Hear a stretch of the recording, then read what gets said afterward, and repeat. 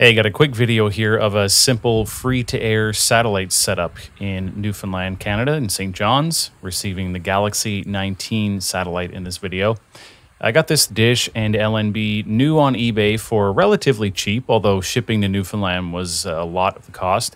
There's a good bit to understand about FTA if you want to do it right. Newfoundland isn't really the ideal place because you need a bigger dish. The satellites are low on the horizon. Some are actually below the horizon and you can't even get them at all. And actually, if you mount this particular dish correctly here, it's not even very useful because it can't tilt to a low enough elevation. So I had to actually rig it up now temporarily in a way that does work, but I was also having to look into mounting it upside down. This particular dish doesn't have the proper accommodation for low elevations, but there are some you can buy that do. Either it tilts down far enough or they give you instructions to mount upside down, or the mounting bracket that comes with it allows for that. This one does not, so kind of had to do some special rigging to get it to work, but it's fine. I'm not planning to keep it up permanently, at least not right now.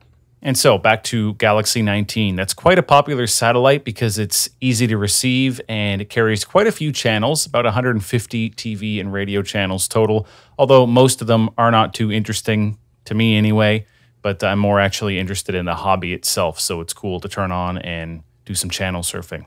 When I first got this, I was using a smartphone app and also a website called dishpointer.com to aim the dish. For the receiver here, I'm using the Amiko Mini HD, which came from eBay as well. It has the satellites and transponders preloaded. Overall, it's pretty simple to aim, do a scan for channels, and once that's done, you're good to go. Originally, it was much more difficult. When I first got the dish, I didn't really know much about it, but now that I understand how everything lines up, I know now where to point the dish, and I can actually get it going pretty quickly. Like I mentioned, Galaxy 19 in particular doesn't have much decent content in my opinion, but other Ku-band satellites do have some surprises like network feeds. Some are on C-band, which requires an even bigger dish. If you have the proper elevation and setup, you can actually get some cool stuff with just a Ku dish, but it's challenging in Newfoundland. I will link in the description as well to some of the channel lists that I've browsed so you can see what's actually available.